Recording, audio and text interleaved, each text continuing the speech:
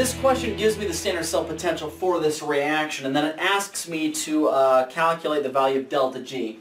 Now there's an equation that I gave you elsewhere that says that delta G for any of these processes when you're talking about in terms of electrochemical potential is equal to negative N multiplied by F multiplied by E, where N is the number of moles of electrons that are being exchanged, oxidation, and reduction.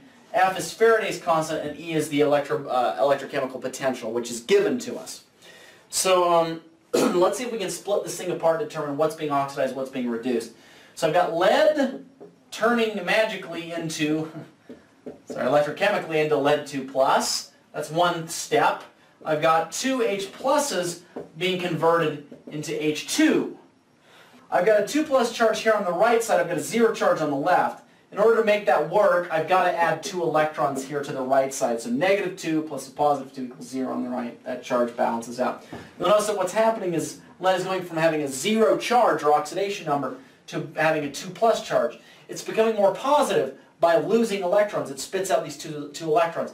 If you become more positive by losing electrons, that is oxidation. So this is my oxidation step. Now separately, you can see bounce-wise or charge-wise, I've got 0 charge on this H2. I've got positive 2 charge on the left side of the equation. To balance that out, I need to add 2 electrons to the left side of the equation. You can see the hydrogen's going from having a +1 oxidation number to having a 0 oxidation number.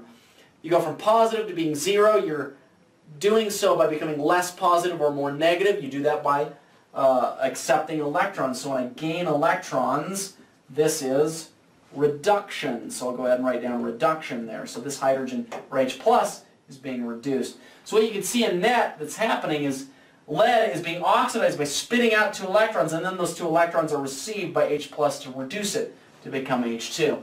So this is a 2-electron process.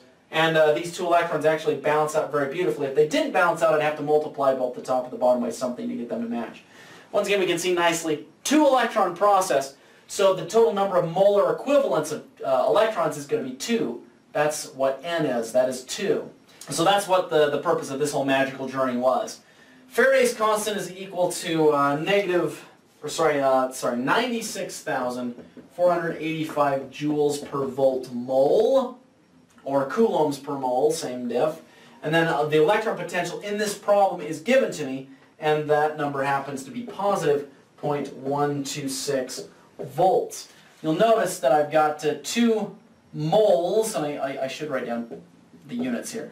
2 moles, that cancels out with moles in the basement over here. The volts here cancel out with volts there. If you multiply all of that stuff through, you'll be left with a final answer in joules, which is going to be the delta G for this process.